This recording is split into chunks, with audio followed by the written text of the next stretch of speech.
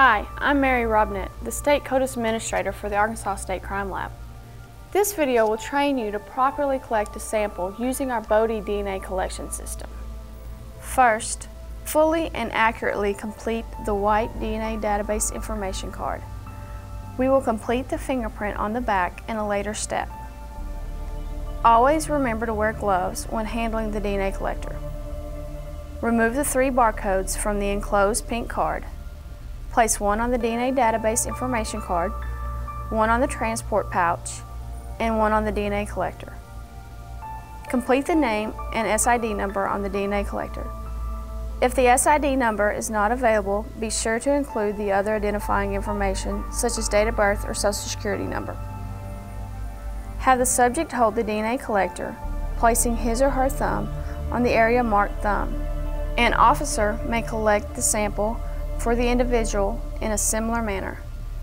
Gloves are unnecessary when an individual collects their own sample. Place the white filter paper side of the DNA collector against the subject's cheek, opposite from the name and SID number. Pop the cheek approximately 7 times. Do not rub like a toothbrush. Turn the collector over and push the slide cover forward, covering the collection paper. If the slide does not cover the collection paper, the DNA sample was most likely collected in a wrong location. In this case, start the process over.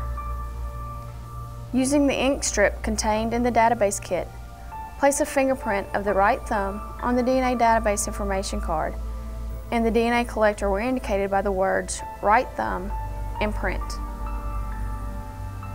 Place only the DNA collector in the transport pouch and seal the pouch. Place the transport pouch and the DNA database information card in the envelope addressed to the Arkansas State Crime Laboratory, seal the envelope, and return. All other items can be disposed. Some tips while using the CODIS DNA collection kits. First, ensure the individual does not turn the collector prior to putting his or her DNA on it.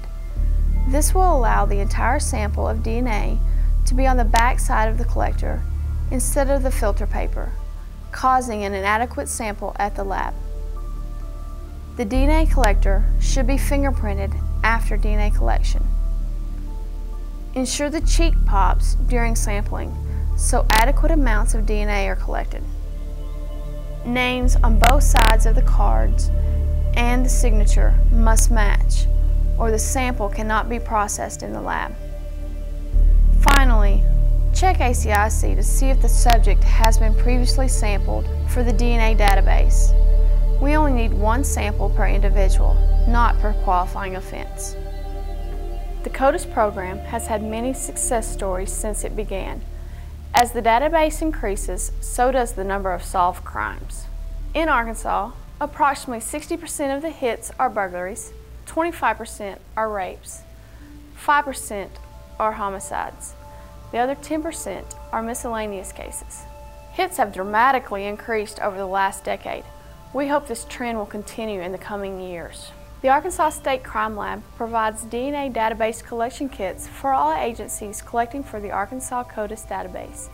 To obtain these kits, please contact the CODIS section at 501-227-5747 or fax a request to 501-227-0713.